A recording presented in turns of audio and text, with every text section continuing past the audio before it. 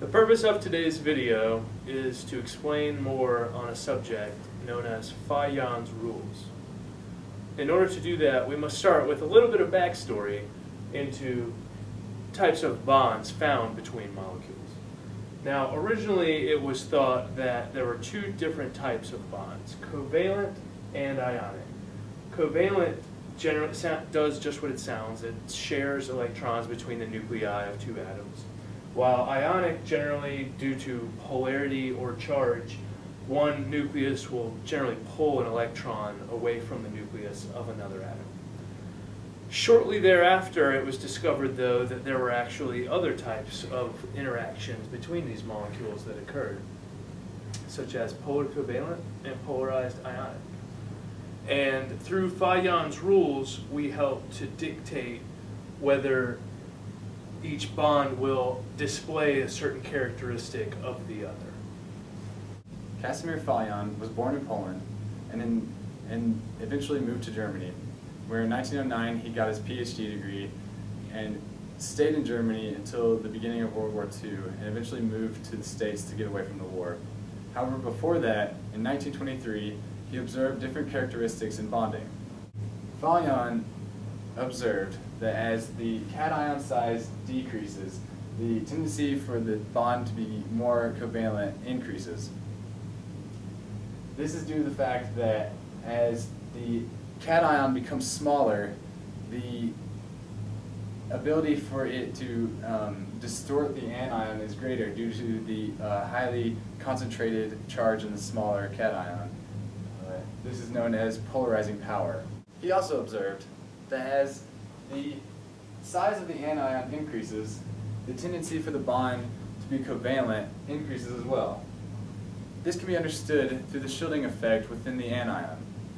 As the size increases, the shielding effect within the innermost electrons is greater for the valence electrons. Because of this shielding effect, the cation will be able to distort the electron cloud of the anion with a greater magnitude than with this smaller anion, as you can kind of see in this diagram. This is known as polarizability.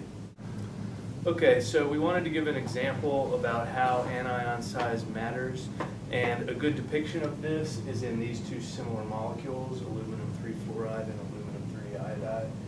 And they are, while they are similar in charge, the anion for iodine is actually significantly larger, which makes it much more covalent than the fluorine molecule. And this is depicted through the melting points of these two, where the melting point for aluminum iodide is significantly lower than the aluminum fluorine. Another thing he observed is that as the charges on either the cation or the anion, or both, increases, the tendency for the bonding to be covalent increases as well. This is due to the fact that as the charge becomes greater, the polarizability becomes greater as well. Okay, so through Fajan's first two sections, he decided that you can judge the covalency characteristics based on size and charge of the cation or anion. So there is a determining factor if you have similar size and charge in a molecule between the cations, and that is to look at the electron configuration for each. And if you have a non-noble gas configuration, then it will lead more towards covalency than ionic bonding. In this example, we have a copper 1+ ion and a sodium 1+ ion, which are relatively similar in both charge and size. Now, the difference is that the copper ion has a d valence electron shell, while the sodium has a full S and P, which denotes noble gas configuration. And we can tell that Fajan's rule in this case held true by examining the solubility properties of each.